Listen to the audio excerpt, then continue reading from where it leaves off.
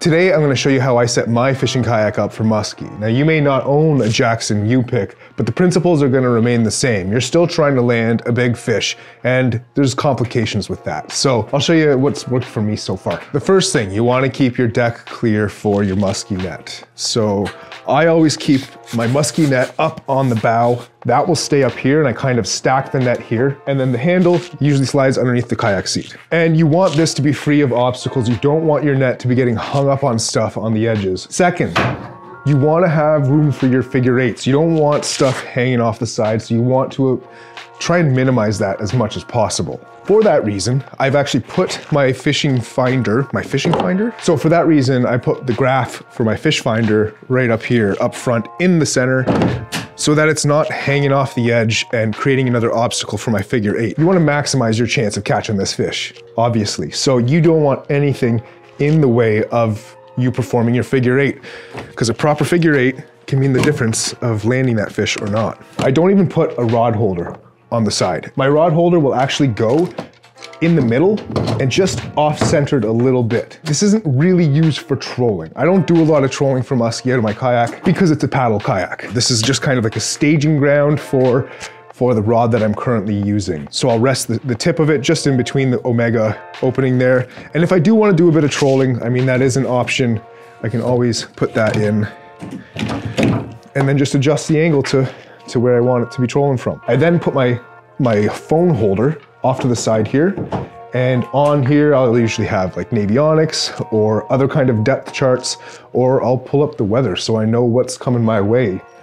Now, not all fishing kayaks have this center rail, so it could be a little bit difficult for you to do, but if you take a look at the different attachments that are available from Yak Attack, there's different extensions and adapters that you should be able to make something work for you. Frontenac Outfitters actually has a huge selection of all of that stuff, so you can get creative, check out the link below and see what they have to offer. The one thing that I can't seem to get off the side of the boat is my paddle. I've got the paddle holder on the side here. Now it does keep it fairly close to the boat, which is nice. So I can do my figure eights and bring it in close to the boat.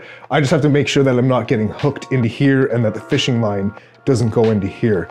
Part of the other reason that you don't want a bunch of stuff on the side of your kayak is when you hook into one of these fish, they kind of take control. You don't really have control over where they're gonna go in the water. So they're gonna go underneath you, they're gonna go all around you, they're gonna take off. You don't want that fishing line getting hooked on something and potentially breaking off. And if you can't avoid having something on the side of your fishing kayak, try and not use your good side. What's your good side? It's the side that offers you the best grip with your rod. When you're holding your fishing rod, you've got a weak point on your grip, which is right here. Where your fingers meet up, that is the weakest point of your grip. So if the fishing rod is to be pulled towards that weak point, you're most likely to have that slip out if you get surprised and rocked by a musky. But if you get pulled the other way towards your good side, you're gonna have the butt of the rod hit onto the inside of your body, and you're gonna have this as a better grip. Which is why when I'm fishing, I try and practice certain types of boat control where I'm always casting off of the right side of my fishing kayak. I'm a left-handed angler. I hold the rod in my right side, so I want to fish preferably off the right side of my kayak. If you're a right-handed angler and you hold the rod in your left hand, then you want to be fishing off the left side of your boat for that same reason. You get better grip strength. The other principle that you want to think about when you're setting your fishing kayak up for musky, it's not about maximizing your chance of catching the fish, it's also about maximizing conservation. If you're fishing for musky, you know conservation is super important. So I always keep my release tools on hand. I've got this nice big deep dish Plano box with like only one compartment. I have all my release tools in here, but I don't keep them in here. Not all of them at least. I take out my hook cutters and my long nose pliers. Put the long nose pliers on the left, and I have a tether here, and maybe I'll make a video showing you how I do this. But so I have a tether on the side. I'll hook that into the boat, or at least put this around my wrist when I'm dealing with the fish. And then I have my Nipex, my hook cutters, long-handled Nipex. I have these on a tether as well, because I do not want to be dropping these in the lake. Hey, do you like kayak fishing, musky fishing, or adventure fishing? Maybe you should consider hitting that subscribe button. When you're going out on the water, it can be easy to forget about some of the important things. By law, in Canada at least, you need 50 feet of floating rope on your boat. This is what they use for whitewater paddling and other kind of water rescues. You can get this at Frontenac Outfitters. I keep the throw bag just strapped to the chair. This way, as long as I don't forget my chair, which has happened. As long as I don't forget my chair, I'll have that throw bag. So when you're musky fishing, as you know, your trophy is that photo.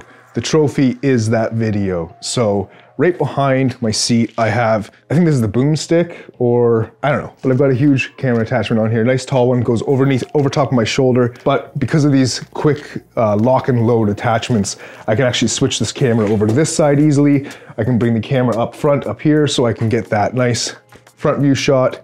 It's pretty versatile and sweet. Of course, I'm not going fishing with just one rod. So I've got 2 rod holders on the back here. And if you're looking for a recommendation, there are 3 or 4 different rod holders from Yak Attack.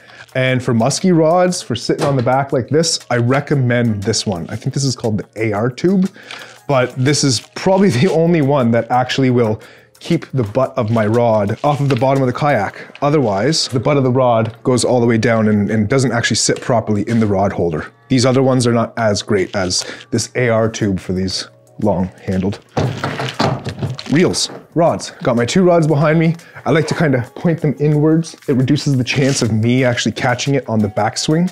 So have them going towards the center of the boat at the tip. And then of course, I wouldn't be a musky angler if I didn't have 100 different lures, right? On the back here, I have my Black Pack Pro, which holds a ton of baits. And then I have just a cam strap here, again, from Frontenac Outfitters. And I just strap down this to the back, and there's no way that this is coming off. So then I have my baits right behind me, ready to go. So keep the side of your kayak free of obstacles for your figure 8s and for those big fish moving around. Keep the bow of your deck free so you can land those fish easier when you're swinging your net around and you're not catching on anything. And get your release tools ready so you're not fumbling for anything, and have them secure so you're not dropping them into the water. Hopefully that helps you make a decision on how you want to set your fishing kayak up for musky. And yeah, have fun fishing. We'll catch you later.